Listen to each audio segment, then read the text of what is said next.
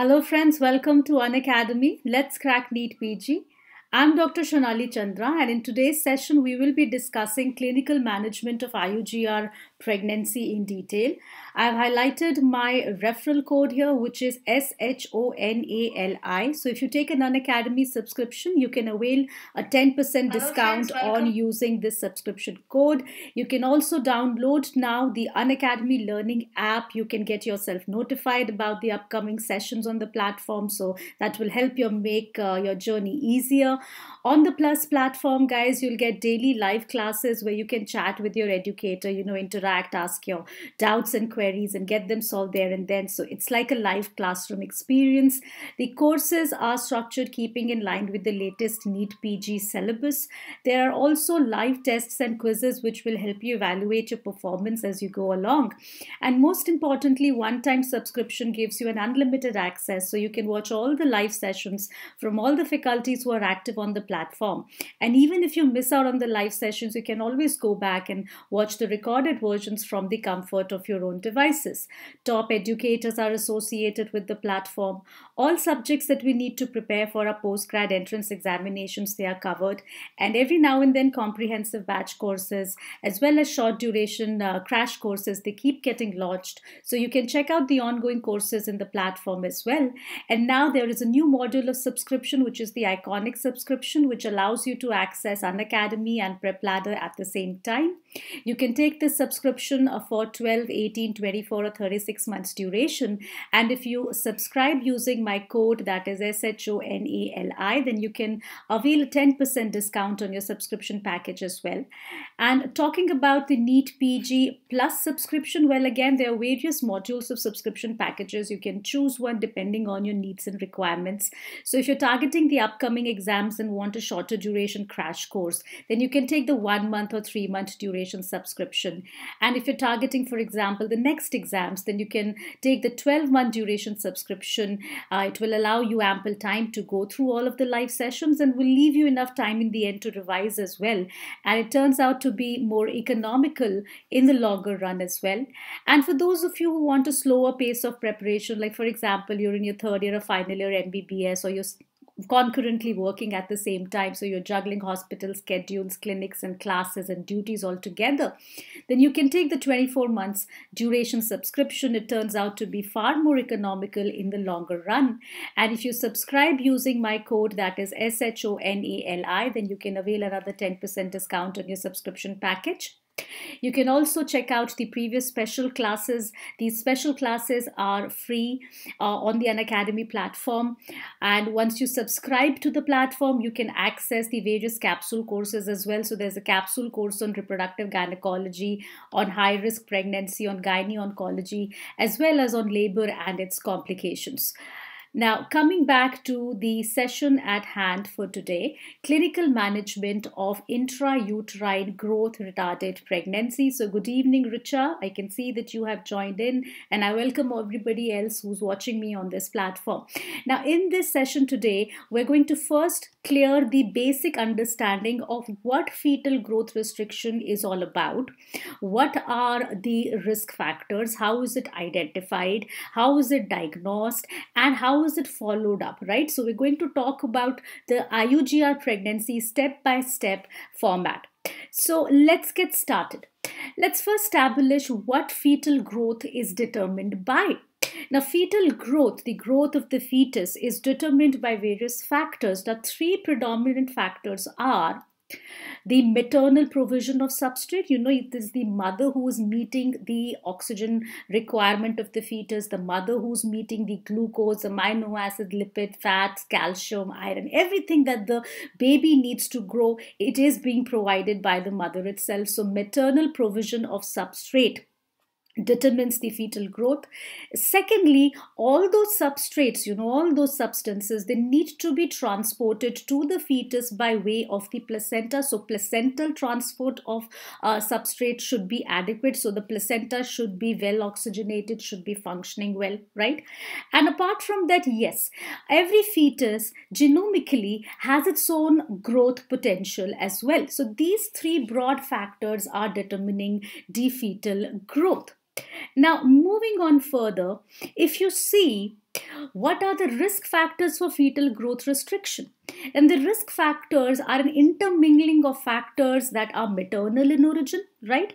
Factors that are fetal in origin, and factors that are operating at the level of the placenta. Right? Now let's get going on this. Let's get going on the risk factors for fetal growth restriction, or under what circumstances can fetal growth restriction take place.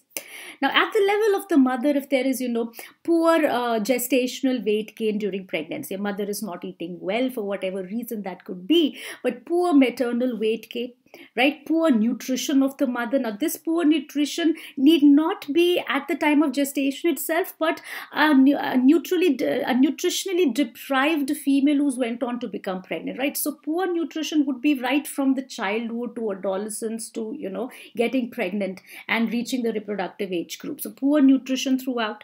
Social deprivation also contributes to, again, these are going to further contribute to the maternal provision of these stores to the fetus, right?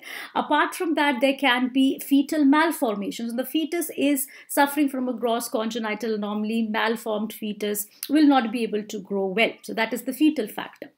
Another factor could be the maternal intake of drugs, right? She is on certain drugs which are teratogenic potential. They can get transferred to the fetus from the mother's side by way of placenta and therefore lead to fetal growth restriction. There could be maternal fetal infections, right? So there can be infections like rubella, toxoplasmosis, cytomegalovirus, all of these infections which can undergo vertical transmission from the mother to the fetus and therefore lead to fetal growth restriction. There can also be uteroplacental insufficiency. The placenta is the connecting link between the mother and the fetus, and that placenta has not formed well, right? So the placenta is not perfused well from the mother's side. So that is uteroplacental insufficiency, leading to decreased blood supply to the placenta. Right? Now, there can be various genetic abnormalities like chromosomal aneuploidies, which are going to affect the fetus directly as well, altering the fetus's growth potential. And these genetic abnormalities can also interfere with the development of the placenta and contribute to uteroplacental insufficiency as well. You can have multifetal pregnancies, right? So twin pregnancies, triplet pregnancies, where there is fetal overcrowding inside the uterine cavity, or there could be a placenta which is shared between the two fetuses, contributing to uteroplacental insufficiency in the fetuses. So that could also be responsible for fetal growth restriction. And if, of course, there can be a number of maternal medical conditions, which can affect the uteroplacental blood supply and therefore contribute to fetal growth restriction. Like, for example, if a mother has, if I talk about specific conditions which are identified here, so there can be chronic asthma, there can be cyanotic congenital heart disease in the mother, which makes the mother's blood only less oxygenated. So therefore, the fetus's blood is also less oxygenated. So that could be a reason, right? Other than that, there can be various factors contributing to uteroplacental insufficiency. Particularly, they affect the development of the placenta, like, for example, maternal hypertension, maternal preeclampsia, eclampsia, right? For example, antiphospholipid antibody syndrome, right? When there is an antiphospholipid antibody syndrome, there is thrombosis at the level of spiral arterioles. Now, these are the spiral arterioles which are taking the blood from the maternal side, right? That is from the uterine lining here to the intervillous spaces of the placenta. So APLA, if there is a thrombosis in the spiral arterioles, if the spiral arterioles are constricted, narrowed, like that seen in hypertension and preeclampsia. If there is a diabetic vasculopathy, right? So diabetes per se, maternal diabetes per se leads to fetal overgrowth. But yes, if there is a diabetic vasculopathy pre-existent, that has the potential of causing uteroplacental insufficiency. And do not forget maternal smoking as well. So mothers who tend to smoke during pregnancy, their placental barrier is much more thickened, and that is how they contribute to uteroplacental insufficiency there. So these are all your risk factors for fetal growth restriction. So these are the circumstances under which you can find or identify a growth restricted fetus, right? Now, moving on further, let's also establish certain other pointers in mind before we come on to the diagnosis. Now we have a term which is called as low birth weight, and we have a term which is called as small for gestational age. Now what is the difference between the two? When you say low birth weight, it means that birth weight is less than 2500 grams irrespective of the gestational age, right? And when I say small for gestational age, that means that the weight of the fetus at that particular gestational age is less than 10th percentile for that gestational age. Right? So these are the two terms which you need to differentiate when you talk about intrauterine growth restricted fetuses. What I'm talking about when I'm saying IUGR is these ones, small for gestational age. Let's elaborate them on these terms a little bit. So these are your growth charts. Right? If you remember, you must have seen these same growth charts when you study pediatrics for that matter, or when you track the growth of the child after being born. Right? Similar growth charts exists for estimated fetal weight in grams. That means the gestational age weight, in utero fetal weight, and the gestational age in weeks. So we realize that if you look at the red colored line here, which is showing the 50th centile, here, right? And we have other lines also tracking, going parallel along with the 50th centile. So you have the 90th centile and the 10th centile, and the 99th and the first centile there, right? So you have these curves. These are the growth charts. So fetus is expected to weigh something at 15 weeks, expected to weigh something at 20 weeks, expected to weigh something at 25 weeks, at 30 weeks, at 35 weeks, and so on. Like suppose if there is a fetus who delivered at 40 weeks, okay, let's say a fetus delivered at 40 weeks, but the birth weight was 2100 grams. Right? And let's say a fetus was born at 32 weeks here, and the birth weight was 2000 grams, okay? So both of these fetuses, the one born at 40 weeks, the one born at 32 weeks, both of them are low birth weight. Now, which one is growth restricted? Which one is growth restricted will depend upon how the growth has been in utero. So growth has to be tracked over a period of time. Let's say, for example, this fetus at 30 weeks, weight is here. I saw that fetus again at 35 weeks, weight is here. So the growth is fine. But I see a fetus at 30 weeks here, and the weight at 35 weeks is here. So there is a lag of growth, right? So whenever there is a lag of growth, that is growth restriction, right? And how much should be that lag? That should be below this blue dotted line here, 10th centile. Anything that is less than 10th centile. Like for example, there could be a fetus who at 32 weeks weight is here, and at 35 weeks weight is here. So the axis of growth is fine. The baby is growing. That's okay. At 38 weeks, let's say it's here. So it is not on the 50th centile, but less than that. But even then, the slope of growth is continuing and there, right? But it is never falling below the 10th centile. So that won't be growth restriction. Right? So small for gestational age would be when your expected weight at that particular gestation is less than the 10th centile. And not just that, you have to see it over a period of time. So over a period of time, if you see that the fetus is growing, that's okay. But over a time, if you realize when you saw the fetus at 30 weeks here, let's say you saw the fetus as 30 weeks here. That was the estimated fetal weight. You saw again at 35 weeks here. So look at this. Now the slope is declining. The slope is falling down. So that slope of growth is extremely important in figuring out whether it is a pathologically growth restricted fetus or a constitutionally small fetus. So we have two types of small for gestational age as well. We call somebody who's constitutionally small, right? So you can see 5-year-olds or 10-year-olds children for that matter, and not every 10-year-old will be the same build. They can have varying heights, they can have varying weights, right? But both or all of those 10-year-olds might be absolutely normal and healthy. You see them after a couple of months, they're all growing well, right? So the rate of growth is what is very important to note. So we call it as constitutionally small, or there could be frank pathological growth restriction, right? So there are two types of small for gestational age: small for gestational age, which are constitutionally small, and pathologically growth restricted.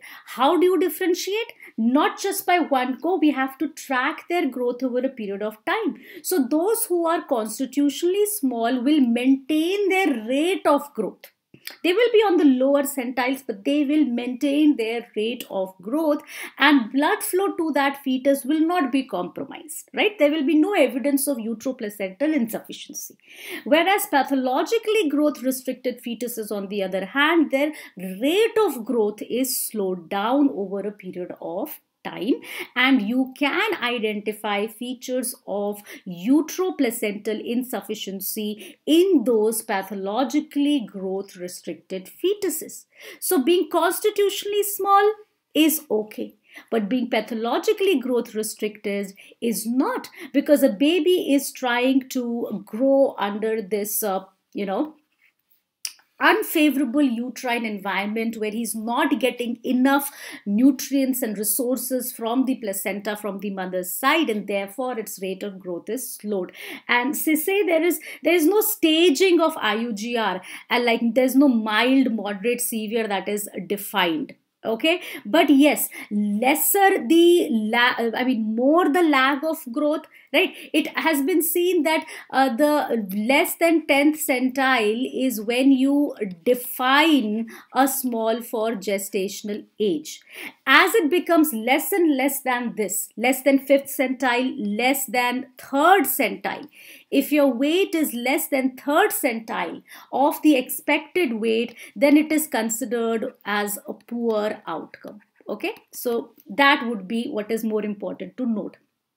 How far down below the expected weight that fetus is.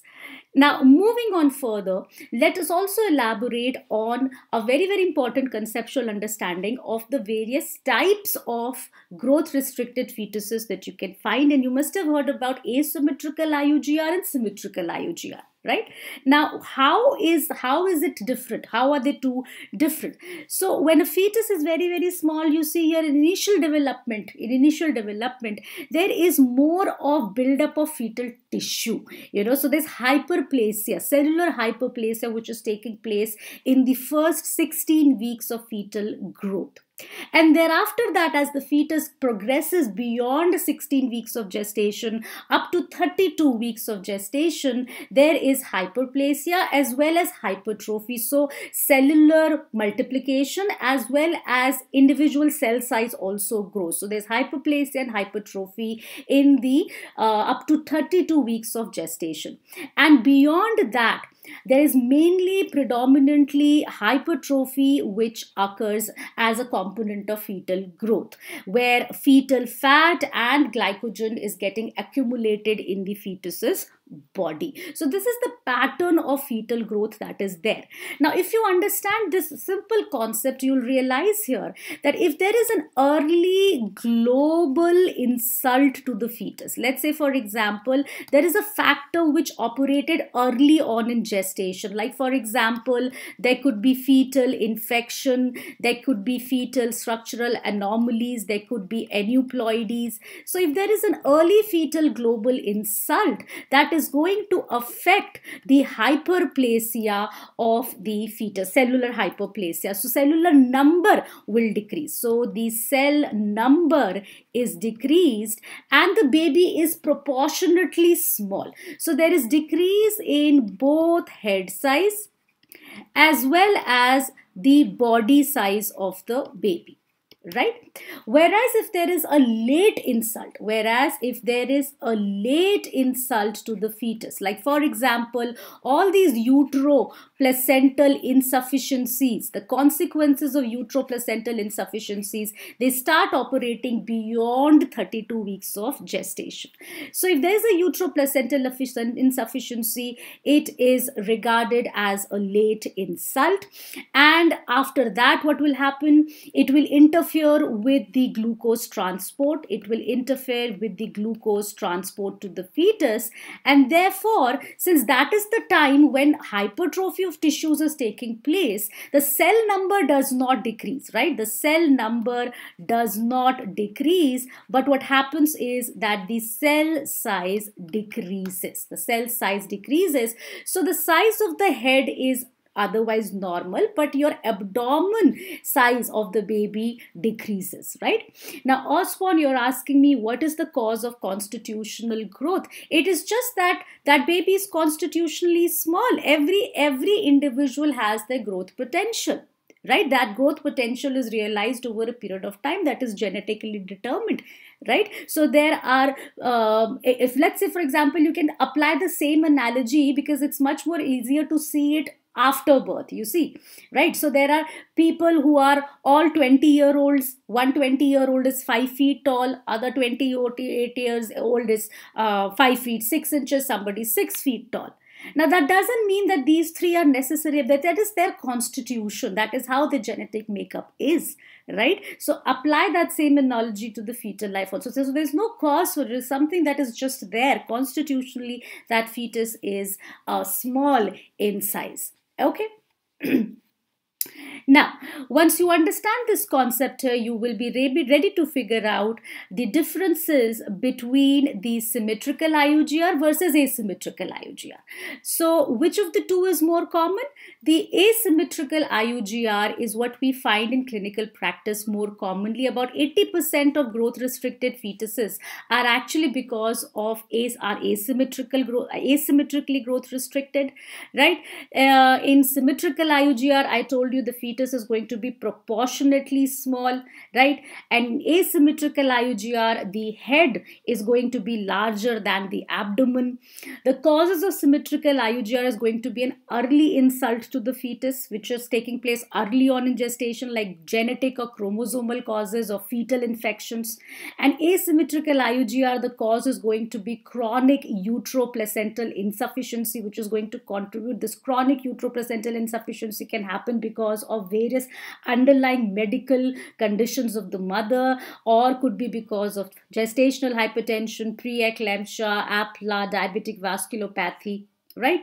And in symmetrical IUGR, the total number of cells is reduced, whereas in asymmetrical IUGR, the cell number remains fine or normal, but it is the cell size which is smaller. Right? So when I say that the fetus is proportionately small, that means the head circumference, everything decreases. The head circumference, the biparietal diameter, the femur length of the fetus, the abdominal circumference, all parameters decrease in proportion. So your ratios, which is head circumference by abdominal circumference ratio, or femur length by abdominal circumference ratio, all these ratios, they remain normal, right? Whereas in asymmetrical IUGR, since the head is larger than the abdomen, and it is the abdomen which is shrunken in size, you see, the abdominal circumference decreases much more as compared to the other parameters. So if you compare the head circumference to the abdominal circumference ratio, or if you compare the femur length to abdominal circumference ratio, these ratios are increased in cases of asymmetrical IUGR. Now, this is an important classification to remember. Direct MCQs in your exams are asked from these basic differences between asymmetrical versus symmetrical IUGR fetuses, right? Now, once we are clear with this, let's talk about the neonatal course. Now, the neonatal course, or after delivery, who are going to fare better or who are going to fare worse? So, after delivery, the neonatal course is worse in cases of symmetrical IUGR because of the underlying causes. You see, underlying whatever genetic cause, that will stay with the fetus, whatever chromosomal abnormality, that will stay with the fetus, the infection will stay with the fetus. So because of the underlying causes, neonatal course is worse in cases of symmetrical IUGR, whereas asymmetrical IUGR, they have a better prognosis after being born. I mean, they are going to catch up their growth. They are going to catch up their growth after being born.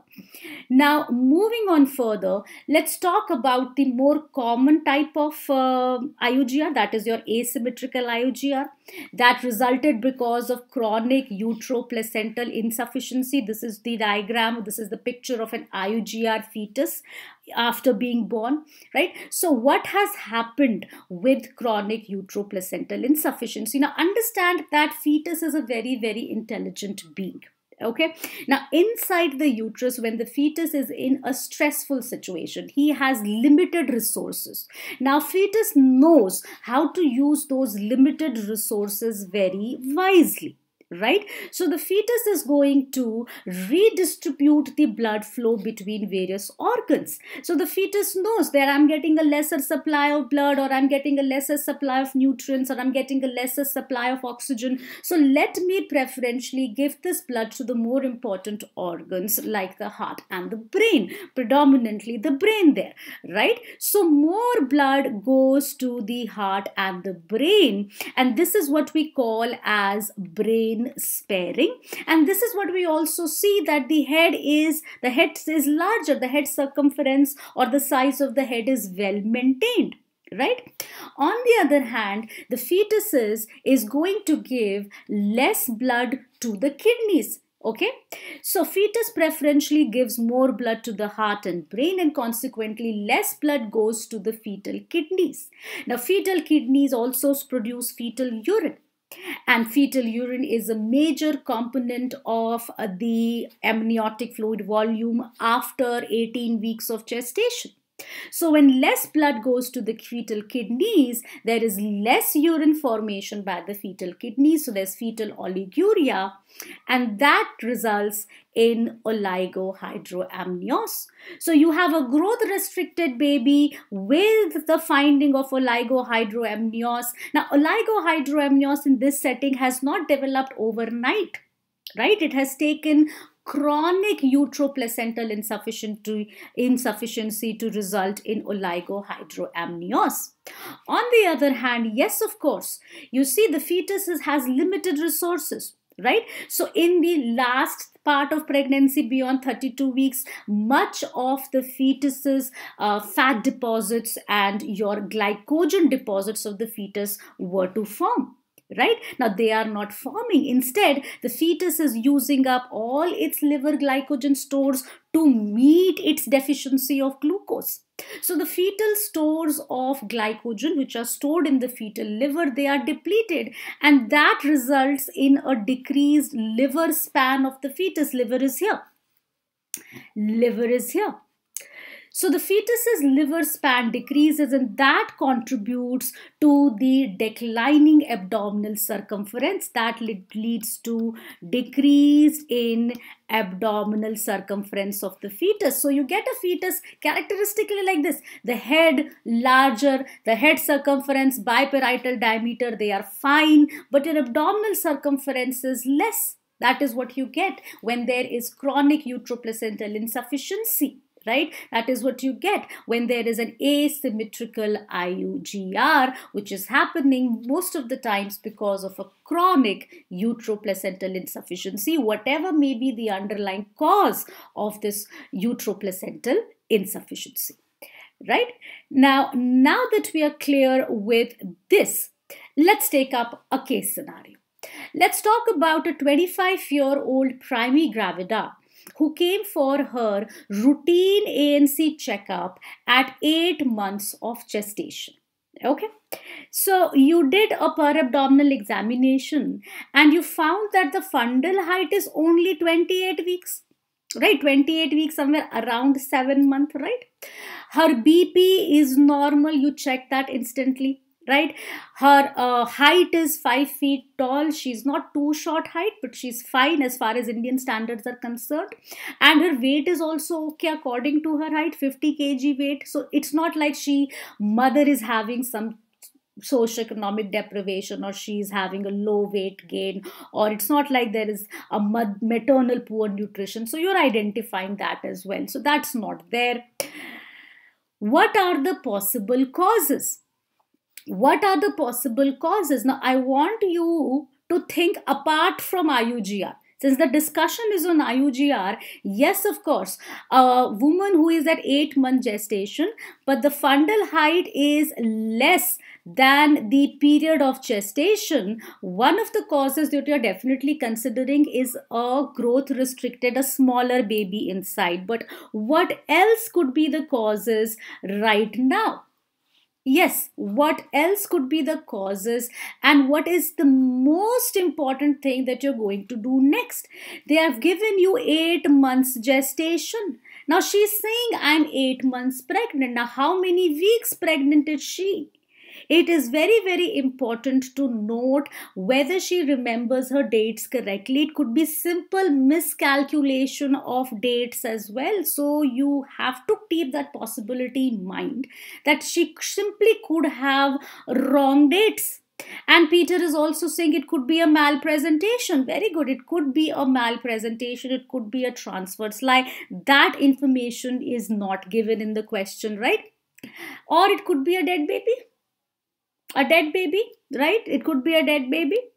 Oligohydramnios by itself. Maybe she has had a complaint of leaking which she has not told you or which you've not bothered to ask. Maybe all the liquor has leaked out and that has resulted in oligohydramnios, and that is why her fundal height is less than expected. Right? And then of course you can consider IUGR, and I'll add another to the list, malpresentations like transverse. These could be the possible causes. So whenever you find that the fundal height is less than the period of gestation, you do suspect IUGR, but also rule out the other important causes as well. So reconfirm the LMP and period of gestation. Ask her about fetal movements. Auscultate the fetal heart rate. Auscultate the fetal heart rate. This information was not given in the question. So auscultate the fetal heart rate. Ask her about the fetal movements. Ask her about any history of leaking per vaginum, right? And once you have confirmed the LMP, once you've ensured that the fetus is alive, once you've asked that there is no history of leaking PV, what's the next investigation that you do? What is the next investigation that you do which is going to find out the exact cause? The next investigation is going to be a simple ultrasound, isn't it? Let's do an ultrasound. Let's do an ultrasound. That was going to be your next investigation. Ultrasound will help me see the amount of liquor inside. Ultrasound will let me confirm whether the fetal heart rate is there or not. Confirm that also. Ultrasound would also give me some parameters to work the period of gestation, isn't it? So there's so much information I gain by doing this ultrasound. So let's say the gestational age is 32 weeks. You confirmed and counted and calculated. Gestational age is 32 weeks. Fundal height is 28 weeks. And that's your ultrasound report. The report said that the measurement of the biparietal diameter contributes to about 31 weeks. Height circumference is about 28 weeks. Femur length is about 32 weeks. Abdominal circumference is about 28 weeks. Amniotic fluid is decreased, and your estimated fetal weight at 32 weeks is only 1000 grams. So your Doppler is also normal. So what is your diagnosis now? What is your diagnosis? What has happened here? In just one ultrasound report, you can say, look at the abdominal circumference and look at all the other parameters. Look at the femur length and look at the biparietal diameter. Femur length is corresponding well to the period of gestation, but your abdominal circumference is lagging behind by 4 weeks. That's a significant lag, right? So your abdominal circumference is lagging behind. Your amniotic fluid volume is also decreased. Your estimated fetal weight, you'll have to plot it on the graph where it is. While usually at 32 weeks, the weight should be around 1200 to 1500 grams. So this is less than expected. So what is your diagnosis now? Your diagnosis is confirmed. Now this is IUGR. This is small for gestational age. Small for gestational age with IUGR, pathological growth restriction, because of the lag that you can see. Had it been constitutionally small, all parameters would corroborate with each other. All parameters would actually corroborate with each other, isn't it? And this is not birth weight, Simran. This is ultrasound report estimated fetal weight. Okay, birth weight is low, birth weight is after birth. When you measure after birth, this we are tracking the ultrasound report. So as of now, at 32 weeks gestation, her abdominal circumference is lagging behind with the as compared to the femur length and the biparietal diameter. Amniotic fluid is decreased. The estimated fetal weight is also on the lower side. If you see such a report, you will suspect small for gestational age and IUGR. Clear on this? Okay. Now let's have a look at this question. If they ask you this MCQ, and they've asked this a multiple number of times, what is the single best parameter for the diagnosis of IUGR? AC, BPD, FL, HC. When you have to diagnose IUGR, I took you through what happens with chronic uteroplacental insufficiency, and I told you what parameters get affected the most, what parameter decreases. So if you have to rely on a single best parameter for diagnosis of IUGR, it would be which parameter? Yes, guys, it would be which parameter? It would be abdominal circumference. Peter answering very correctly, abdominal circumference, right? So when there is fetal growth restriction of the asymmetrical type, all right, your different parameters are decreased differently, right? So I told you that your head circumferences, your biparietal diameters, they are okay. They don't decrease that much, right? Your femur length of the baby's femur does not decreases that much. What is affected is your abdominal circumference because of this chronic uteroplacental deficiency.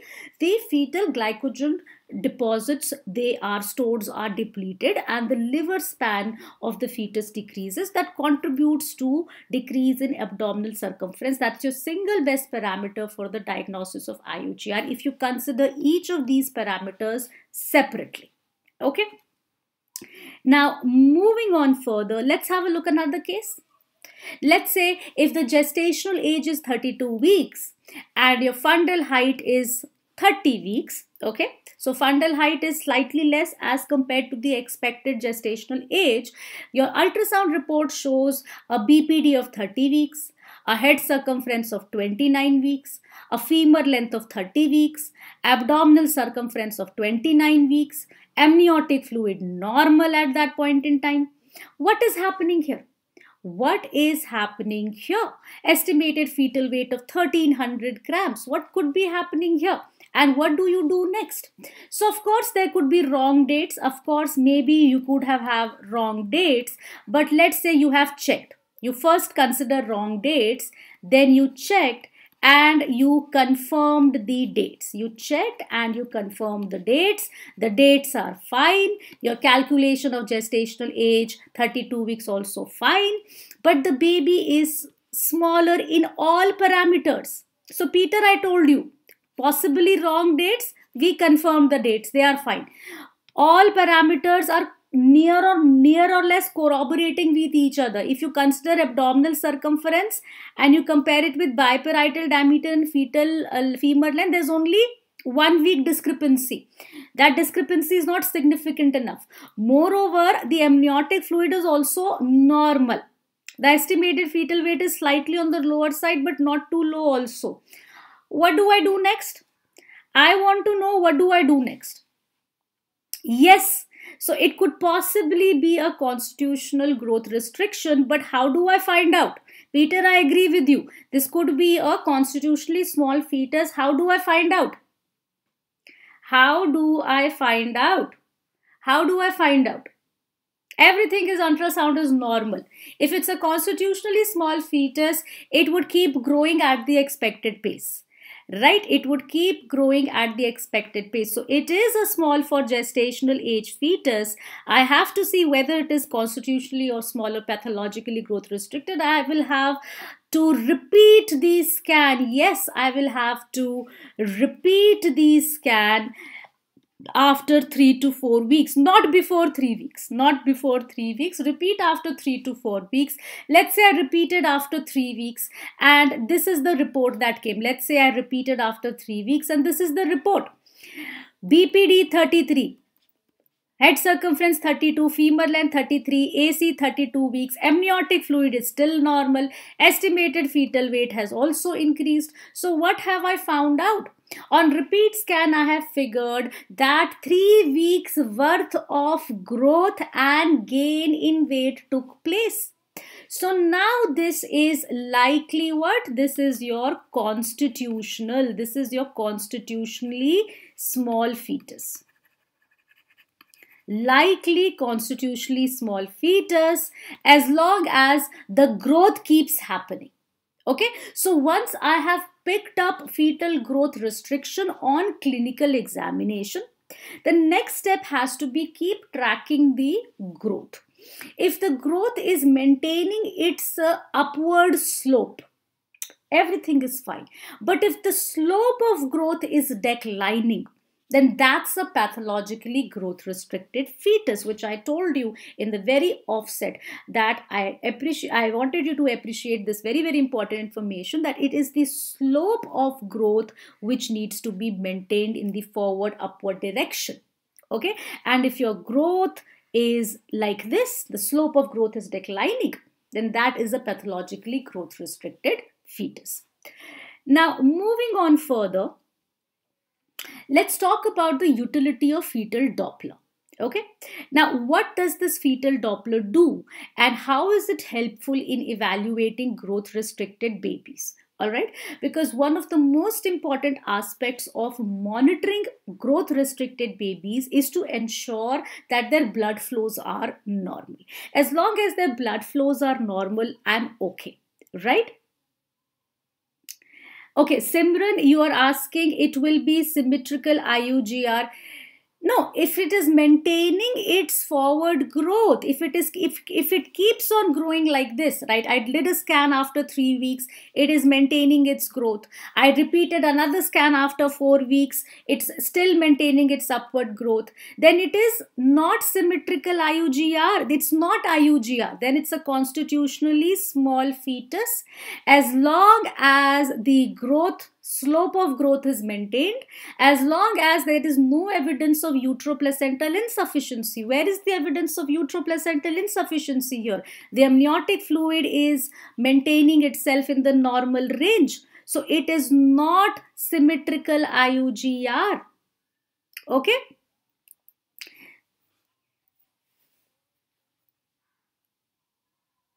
Symmetrical IUGR would be when over a period of time, the weight of the fetus is not increasing or it is lagging behind and all parameters are decreased proportionally, right? But that lag of growth should be there over a period of 3 to 4 weeks. All right? Simran, are we clear on this? Okay. Now, Coming to the utility of fetal Doppler. Fetal Doppler is the gold standard for evaluation of an IUGR fetus once you've made the diagnosis that yes, this is a pathologically growth restricted fetus. Further evaluation would be fetal Doppler. It is also used for the timing of delivery. And thirdly, it determines the obstetric outcome. I'll talk about all this, elaborate on these one by one. Let's first of all establish the principle of fetal Doppler. All right. Now, what are we seeing in Doppler? We are seeing the blood flows to the fetus. Which blood flows are we seeing? Umbilical artery blood flows predominantly to begin with. So this is a diagram of the fetal circulation, which I have shown in front of you here. And you can see here that this is your placenta. This is your placenta. Okay, and you can see here these ones here, these are your umbilical arteries, two umbilical arteries which are taking blood, deoxygenated blood from the fetus to the placenta to get oxygenated, and we have your umbilical vein here which is carrying oxygenated blood back to the fetus, and it joins the ductus venosus here. It becomes the ductus venosus here. Okay, when it joins with the portal vein, umbilical vein joins with the portal vein to become ductus venosus in this segment here, and this ductus venosus opens into the inferior vena cava. Oxygenated blood goes to the right atrium. From the right atrium, blood goes via foramen ovale into the left side of the heart, right? And from the left side of the heart, it goes via aorta and supplies the blood supply to the fetus. Okay, so this is your fetal circulation. And Simran, yes, Doppler is the colorful ultrasound which helps you to see the blood flows into the various blood vessels. Now we have to see and understand what will happen when there is uteroplacental insufficiency. Whenever there is going to be the spiral arterioles which are narrow, see, placenta is, these are the fetal vessels. There is going to be the intervillous spaces. They are going to be intervillous spaces, and these intervillous spaces are going to get perfused by spiral arterioles, right, which are putting maternal blood into the intervillous spaces. Now, when the spiral arterioles become narrow, constricted, thrombosed, for whichever reason, right, then the resistance of blood flow at the level of placenta is increased. Placenta is giving too much resistance for forward flow of blood to take place in the umbilical arteries. So these are all connected. Okay. So when your 60 to 70% of placental circulation is compromised, 60 to 70% of placental circulation coming from the maternal side by way of spiral arterioles. When 60 to 70% of maternal circulation coming from the spiral arterioles by way of the maternal side is compromised, is not taking part in placental exchange of gases and nutrients, that is when the fetal Doppler starts becoming abnormal, and the first changes are seen in the umbilical artery Doppler. So umbilical arteries are taking blood to the placenta, If there is a lot of resistance at the placenta, then umbilical arteries will not be able to take blood forward to the placenta. So your first changes are seen in the umbilical artery Doppler. My goal is to identify it here, not when your pre-terminal changes, impending death or myocardial ischemia sets in. Because what will happen, a time will come, you see, a baby is going to keep surviving in this hostile environment of decreased uteroplacental blood flows or supplies by just making do. Okay, he is going to fight his way through the 9 months of pregnancy as far as he can go, pushing blood flow, pushing blood through the umbilical arteries to get oxygenated against this placental resistance. A time will come when the fetus will just give up. When that time comes, when there is so much resistance at the level of placenta that no amount of fetal effort can push blood forward through the umbilical arteries, what will happen?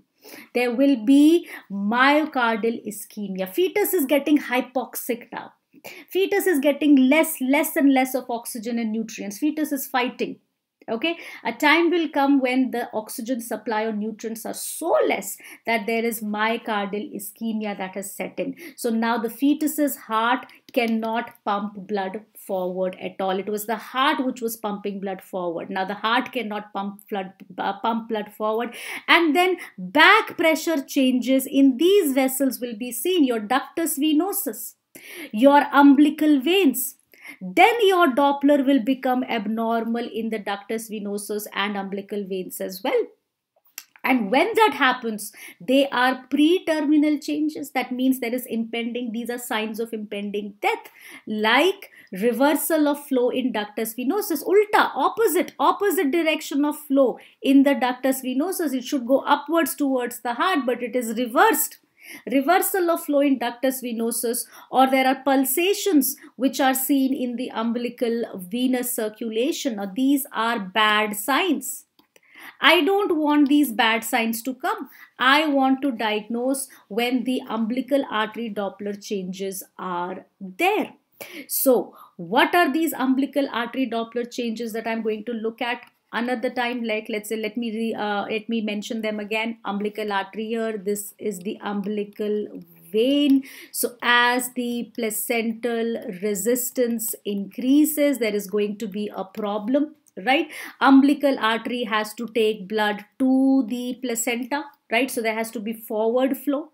So there is a forward flow in umbilical artery always, right, towards the placenta, so that deoxygenated blood can reach the placenta and get oxygenated. Now, this forward flow in the umbilical artery has two phases: the blood flow during systole and the blood flow during diastole. So this is your systolic blood flow, and that's your diastolic blood flow, right? S and D. Systolic blood flow, forward flow in the artery. That is when your heart is pumping blood. Fetal heart is pumping forward blood through the umbilical artery.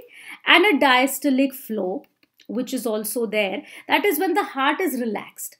Still, when the heart is relaxed, blood flow is always in the forward direction towards the placenta. So forward flow in umbilical artery towards the placenta is always there. And as pregnancy advances, normally more and more blood flows through the umbilical artery, because to meet the increasing requirements of the fetus. So the diastolic flow in the umbilical artery also increases, okay, as pregnancy advances. In normal circumstances, this should happen.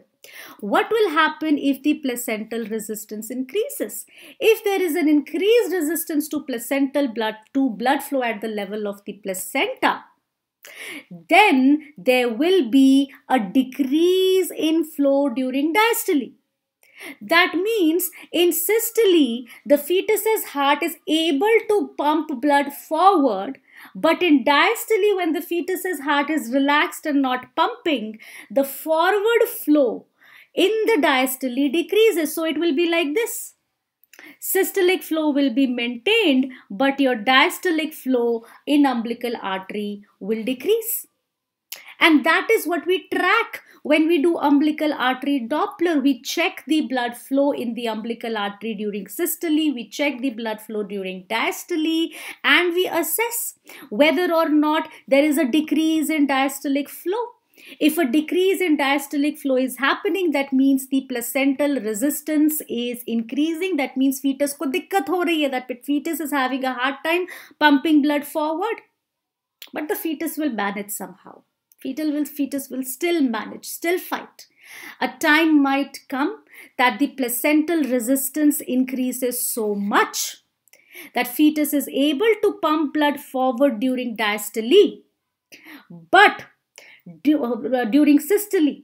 But at diastole, Forward resistance is so much, it's so constricted out there in front that absolutely no blood flow takes place in the forward direction during diastole. So in the systole, the heart manages to pump blood forward, systolic. And in the diastole, can you see here? Diastole, there is flow forward, no flow. Absent, this is what we call as absent end diastolic flow. Absent end diastolic flow. Okay. Now, Simran, I'll get back to your question. This is the sequence of events that happen. This is the sequence of events that happen, that initially it will be the diastolic flow that will decrease. Later, a time might come when there is absent end diastolic flow. And with further compromising of the placental circulation, with further increase in resistance, heart is still able to pump blood during systole. Systolic flow is there. But during diastole, on the other hand, what is happening? When the heart is relaxed, fetus's heart pumping, blood going forward in umbilical artery. That's okay. Fetus's heart relaxed, blood is flowing in the opposite direction. Reverse. Because there is so much of resistance at the level of the placenta. This is what we call as reversed end diastolic flow. Reversed end diastolic flow. Now these are very, very bad. Absent end diastolic flow, reversed end diastolic flow. These are bad findings. These are not pre-terminal. These are not impending deaths. But yes, of course, it gives us an idea that the fetus's heart is having a hard time. At any point in time now, fetal heart failure could set in. And if fetal heart failure starts to set in, I'll get the pre-terminal changes, right? Like you are asking, Simran, what if there is decrease in systolic blood flow? There's going to be a decrease in systolic blood flow, forward blood flow. I think when the heart is not able to pump even during systole, that is, there is heart pump failure. Okay, then I no longer talk about decrease in systolic blood flow, but what is visualized is the back pressure changes, which I elaborated in the first slide. Okay.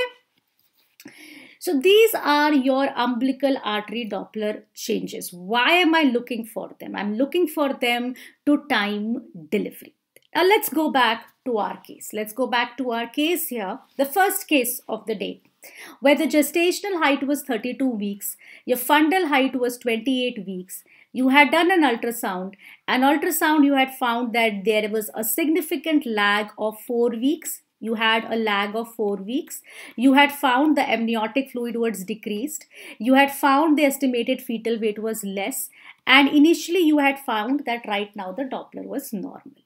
Now my question to you is, she's right now 32 weeks with IUGR, with features of chronic uteroplacental insufficiency also there in front of you. Amniotic fluid is decreased.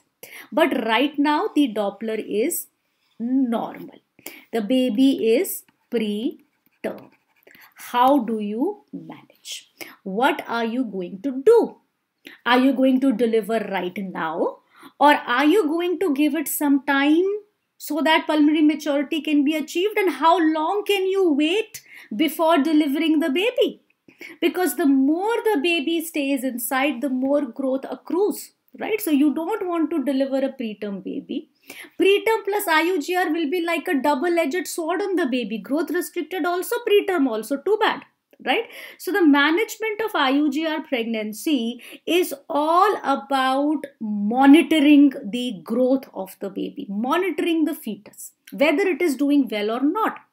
I want to intervene when Doppler suggests that it is becoming too much for the baby to survive inside. It is becoming a very hostile environment. It will be reflected on umbilical artery Doppler. Now, I don't want to wait for the impending death wala changes to come and then act, because that would mean that I am delivering a heart failure baby. No.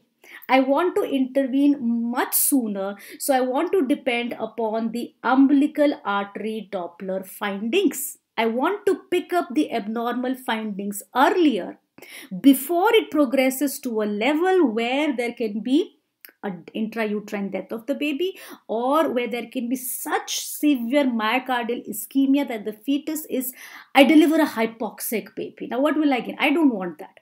So this has to be a balance between allowing for growth by way of monitoring, and the moment I realize that it is becoming too hostile an environment for the baby to remain inside, I'll deliver the baby.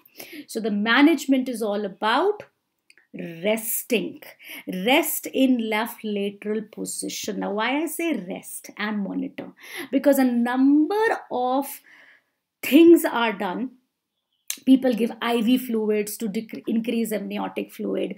People give amniotic amino acids sachets. All of these things are practiced, but none of them has a sound, none of them has been tested or confirmed to be effective in randomized controls trials. So there's not evidence-based medicine. What can work, because see, the placenta is, the spinal arterioles are narrow, there is uteroplacental insufficiency, there is, right? So the only thing that probably works is resting in left lateral position, where the placental blood flow increases in this position. So that is one thing that we do. And the second important thing that we do is monitoring. You have to track for fetal growth. To tracking for fetal growth, we'll have to do an ultrasound for biometry.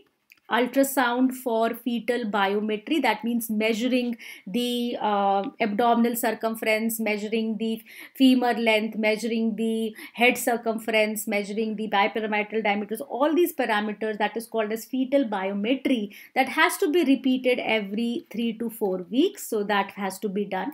And I'll keep doing the Doppler also. I'll keep doing the weekly umbilical artery Doppler, so that I'm able to pick up the abnormal umbilical artery Doppler findings earlier. And the next thing that I'm going to go for is daily fetal monitoring.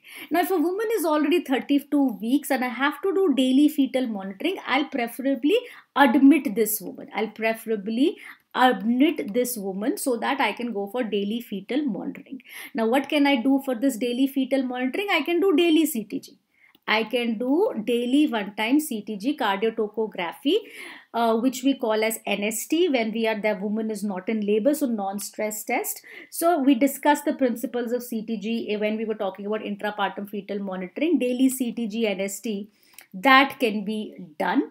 So for this, the patient has to be in the ward, right? And Simran, you are saying corticosteroids we will give in mature lungs, then we will also deliver for preterm. Can we do? Very good question. We will do that when I'm deciding to deliver. Let's say, for example, talking about timing of delivery. As long as the fetus is growing, there is some forward growth. I'm tracking the growth, isn't it? I told you that I'm tracking the growth. I'm doing weekly umbilical artery Doppler. I'm doing daily fetal monitoring. As long as the fetus is growing, the umbilical artery Doppler remains normal. The fetal monitoring results are all normal. I can keep continuing the pregnancy and I'll deliver after 38 weeks. Deliver after 38 weeks are completed. I'll take it as far as possible. Okay, delivering after 38 weeks is fine. But if there is absent end diastolic flow on umbilical, I was doing a Doppler weekly, isn't it? If there is absent umbilical artery, absent end diastolic flow on umbilical artery, and she is more than 34 weeks, more than or equal to 34 completed weeks, I will deliver her. I will deliver her. 34 weeks, lung maturity has been achieved.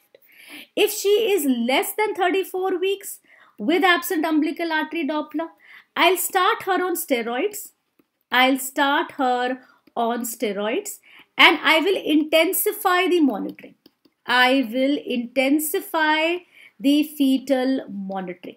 Like instead of doing daily NST, I could do NST 3 times a day, right? So I'll intensify the fetal monitoring. I'll keep her admitted. The goal is to at least cover the 48-hour period of steroids. You know, giving steroids like dexamethasone when we give for pulmonary lung maturity, the full course that we give takes 48 hours. So my goal is to at least wait 48 hours. At least 48 hours I can buy so that these steroids have got time to act. In the meanwhile, I'll intensify the fetal monitoring. If at all the fetal monitoring shows non-reactive CTG, bad CTG findings, then I'll deliver immediately and stop the conservative management. But if it's absent end diastolic flow in less than 34 weeks, I should, at least give her steroid cover, and then depending upon the fetal monitoring results, I can deliver or terminate the pregnancy anytime it becomes abnormal. I mean, I can also go for a daily Doppler. I can also go for a daily or a twice daily Doppler. Okay. And what if there is a reversed end diastolic flow on umbilical artery Doppler? Then what do we do? Now this reversed is very bad. This reversed is very bad, and then what is recommended is to deliver irrespective of period of gestation. Irrespective of period of gestation, one should be looking for delivery, right? So that means, for example, if she is 32 weeks, reversed end diastolic flow on Doppler, I will start these steroids. I will at least start these steroids, and I will plan for delivery at the same time. I'll plan for delivery at the same time without waiting for 48 hours or something. So I intensify my monitoring, right? Start these steroids and plan for delivery at the same time. So irrespective of period of gestation, one should deliver.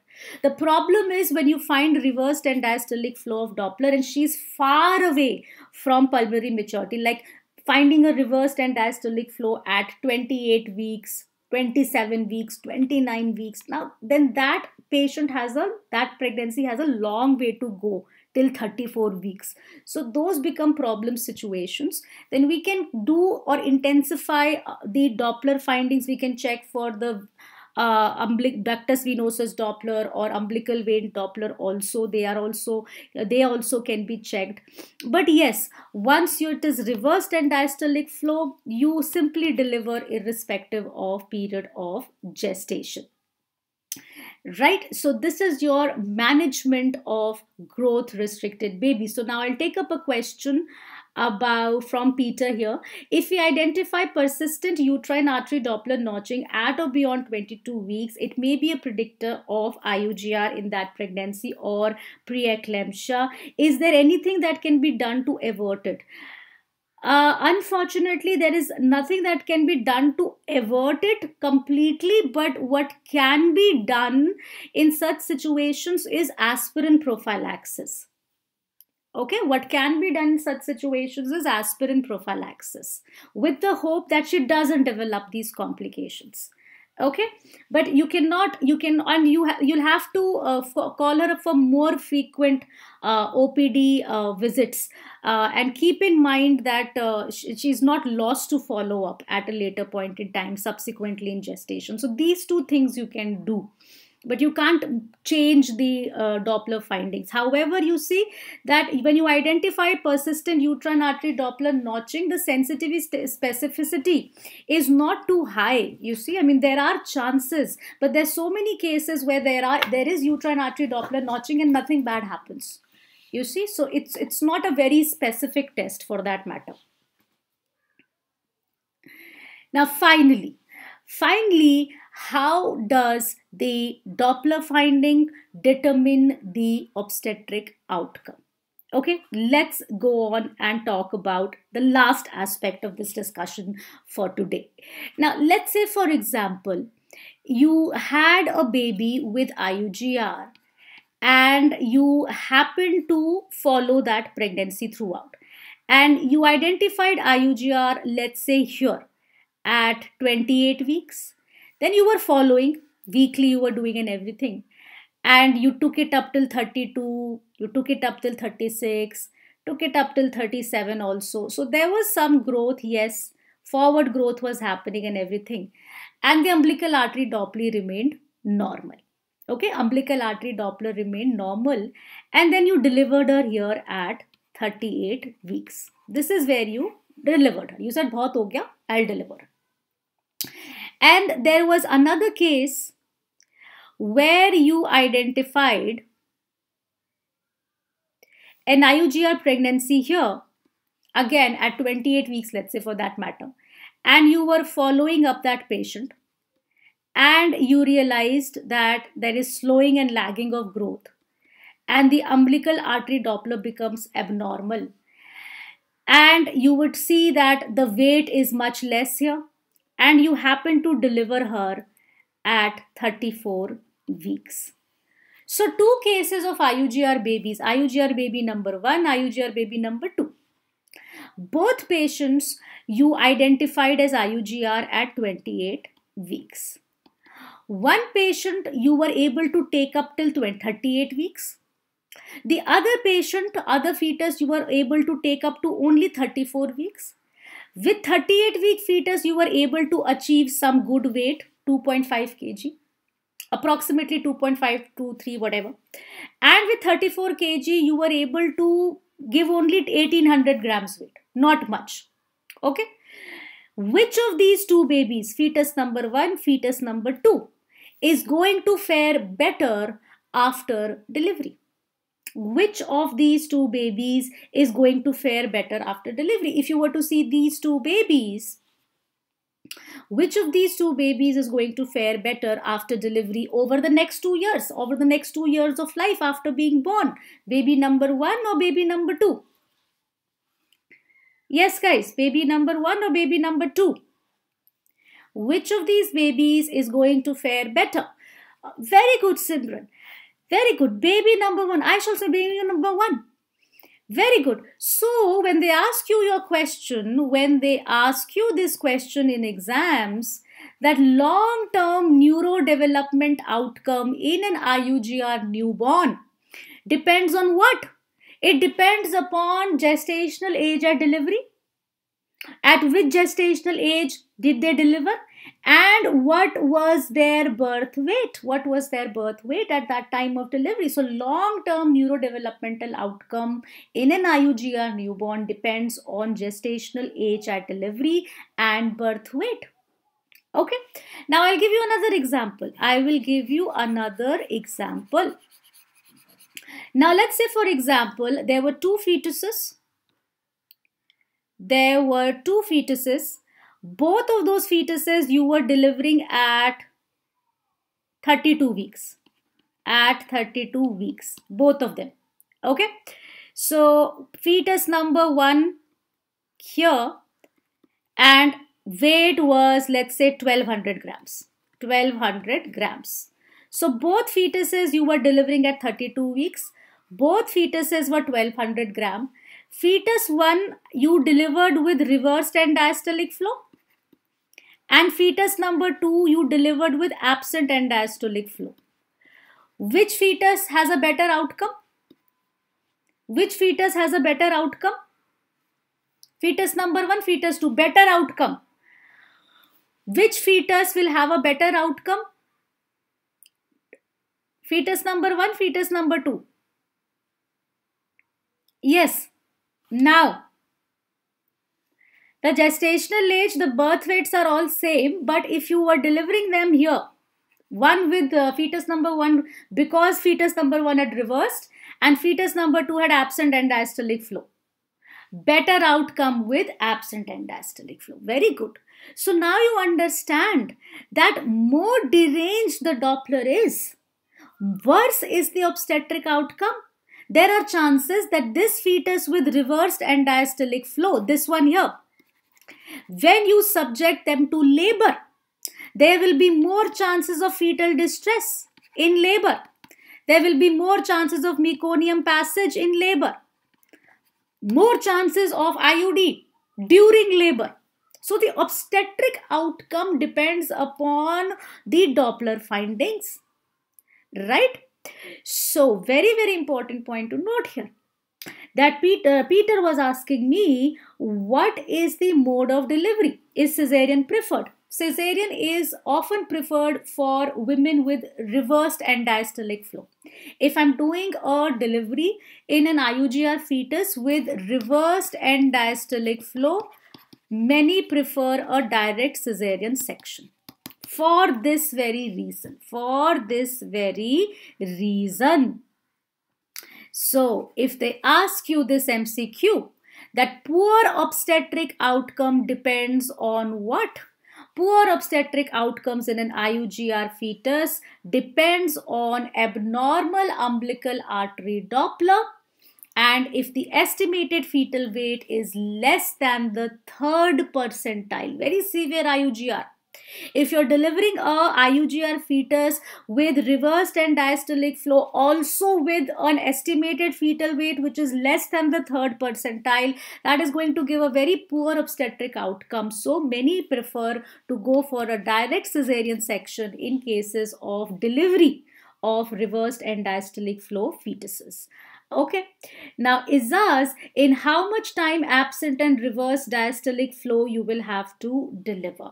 So okay, so how much time absent and reversed and diastolic flow you will have to deliver. So if there is an absent and diastolic flow and you are going ahead with induction of labor, you will apply the same principles of labor progress like you apply to the normal progress of labor as well, right? But you will be very cautious regarding the possibility of fetal distress and abnormal fetal heart rate tracings. You will put them under continuous cardiotocography monitoring, and if any abnormality arises, if any fetal distress takes place, then you will immediately do a cesarean section. So there is no time limit.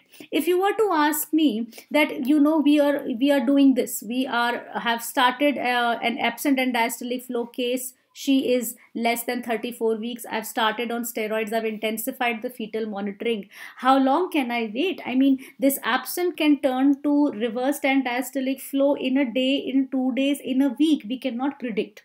We cannot predict. All we can do is intensify the fetal monitoring, go for a daily Doppler, and stop the conservative management before it becomes too late. Okay, or stop the conservative management once the reversed and diastolic flow appears. That's why she has to be kept in the ward and admitted under surveillance, right? And the goal is very conservative also. I mean, if I'm even waiting with absent and diastolic flow, I'm always in the mind that I can at least by 48 hours for the steroid cover to get completed. Okay, and how to monitor for IUGR? The entire monitoring we discussed. Once you diagnosed IUGR, you have to track the fetal growth hazards. You have to track the fetal growth, fetal ultrasound biometry every 3 to 4 weeks. You have to go for weekly umbilical artery Doppler to identify any abnormal Doppler findings. And you have to go for daily fetal monitoring, right? If she has severe IUGR, if she is beyond 32 weeks, I would like to keep her admitted in the ward for daily fetal monitoring, right? So that will depend. All right. Now, if you're going for daily fetal monitoring, what kind of fetal monitoring are you going to do? You are going to perform various tests which are there for antenatal fetal monitoring, antepartum fetal monitoring. Like, for example, we can do the non-stress test. We can do a non-stress test. Non-stress test. In the non-stress test, I discussed it in the previous session when we were talking about intrapartum fetal monitoring. I talked about CTG, cardiotocography. In the non-stress test, you use the same CTG principles, except for the fact that there is no stress. No stress meaning woman is not in labor. There are no contractions. All that you are tracing is the fetal heart rate pattern. And in that fetal heart rate pattern, you are looking for the baseline fetal heart rate, you're looking for the beat to beat variability, you're looking for the presence of accelerations, right? And if 2 accelerations are present in 20-minute period, you call it a reactive trace, a reassuring finding. So you utilize the same principles, and there should be no spontaneous deceleration, there should be no spontaneous drops in fetal heart rate. So that is what you do, NST. And you can also do NST plus AFI together, which is called as the modified biophysical profile. So I can check for the NST for 20 minutes, right? Non-stress test done for 20 minutes with the CTG machine. Plus I can do AFI at the same time. This is called as modified biophysical profile. right? That will be done. So while checking for the amniotic fluid index, I'm checking the amount of amniotic fluid that is present inside. So I will keep a track of if the amniotic fluid is becoming too low. So such kind of monitoring techniques are used. And Simran, fetal pulse rate and movement in NST. NST is that there are two accelerations in 20-minute CTG trace. That would make it a non-stress test reactive. That would make it a reactive NST. It is on the same principles. I mean, you people get confused if NST is a separate test. No, it is not a separate test. It is done on the same CTG machine. The woman is lying down, the cardio-toco probe is applied, and we check the CTG strip. It is called as non-stress test because you are not doing it in labor. When you do it in labor, it becomes continuous cardiotocography monitoring. When you do that same thing and the woman is not in labor, you can use the same principles, the same CTG machine, the same strip of paper to analyze the fetal well-being in the antepartum period. Okay. Now, Agyani, why is it necessary to give steroids for the baby? It is necessary to give steroids for the baby if the baby is less than 34 weeks because for pulmonary lung maturity, right? Full pulmonary lung maturity is always achieved at term.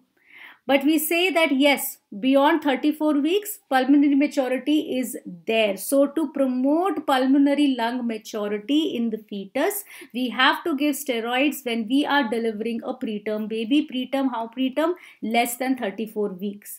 Now, less than 34 weeks are the guidelines which are given by the American guidelines, ACOG. If you look at the Royal College guidelines, they say that they want to give steroids till 35 weeks plus 6 days. So it can vary from country to country, from different guidelines, but what we practice here is less than 34 weeks because of the fact that she's less than 34 weeks, her pulmonary lung maturity is not expected to be there, so you have to start her on steroids, right?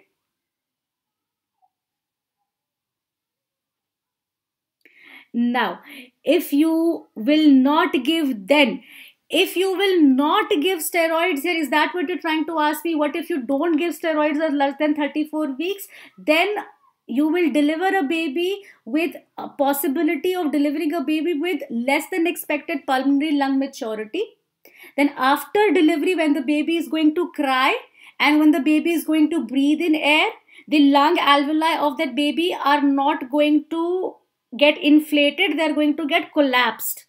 Because the more preterm the baby is, the less is the surfactant in the lungs. I mean, your and my lungs, we can breathe and our alveoli get inflated with air because we have a lot of surfactant there that keeps our alveoli open and it prevents them from collapsing. A preterm baby, no surfactant, all right, their alveoli are going to collapse. So how will the baby breathe? So you've delivered a preterm baby with not enough lung maturity, you've not taken the care to give steroids, then that can happen after delivery. Respiratory distress syndrome can happen to the baby if you don't give steroids for preterm babies. Okay?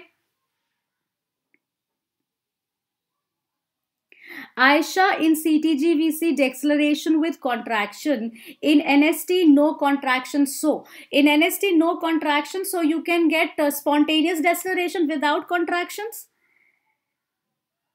Right? There can be spontaneous decelerations without contractions. I mean, what was causing the late deceleration? Hypoxia. Uteroplacental insufficiency. In the setting of labor, uterine contractions के साथ uteroplacental insufficiency होती थी. If there is a spontaneous deceleration, अभी तो contraction भी नहीं है, even then decelerations are coming, then that is problematic. That is suggestive of uteroplacental insufficiency and possibly fetal hypoxia. If there is oligohydroamnios here, in cases of IUGR pregnancy. So if there is oligohydroamnios, there can be cord compression. Then you can get variable decelerations there. Those decelerations which are like this, sharply declining, right? So you can get repeated decelerations there also, even without contraction. That is more dangerous. That is more dangerous, isn't it? You can get those same. That is why I emphasized on what is the reason behind those deceleration, because these reasons can exist even outside of labor, isn't it, Aisha?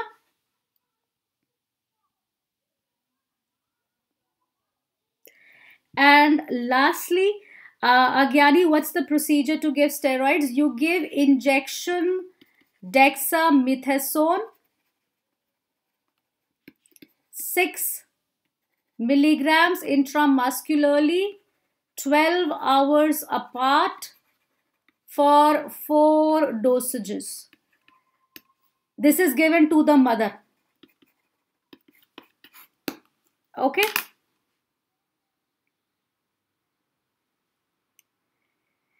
So, all right, guys, this is the session. If there are further questions, you can feel free to ask me. Otherwise, I am at the end of the session now.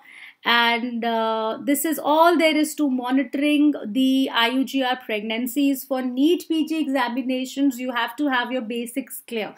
You need to know about the different types of asymmetrical and symmetrical IUGR. Know those differences.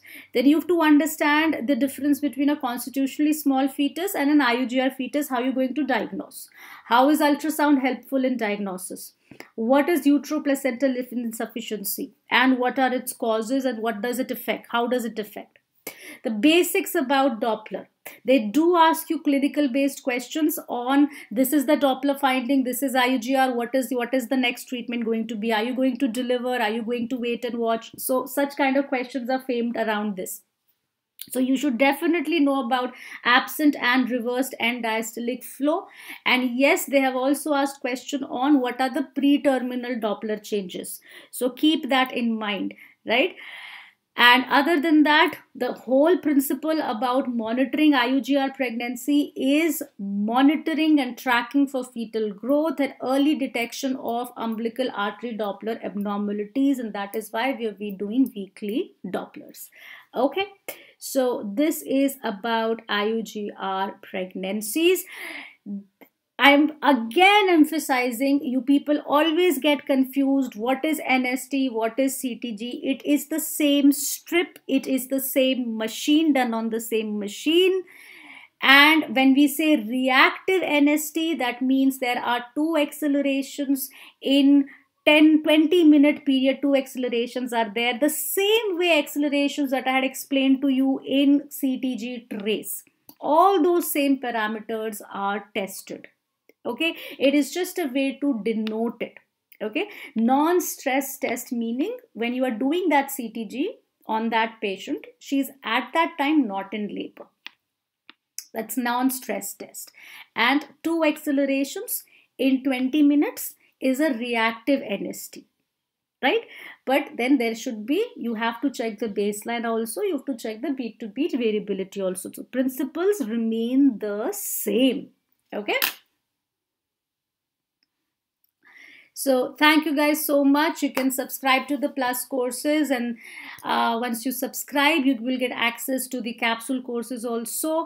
And tomorrow's session on YouTube, tomorrow's session for same time, 4 p.m. on YouTube, I will be taking up a case scenario on cervical incompetence. Cervical incompetence, cervical insufficiency. That is going to be the discussion for tomorrow in a case-based approach. So thank you so much, guys. Have a great day. Bye-bye. Take care.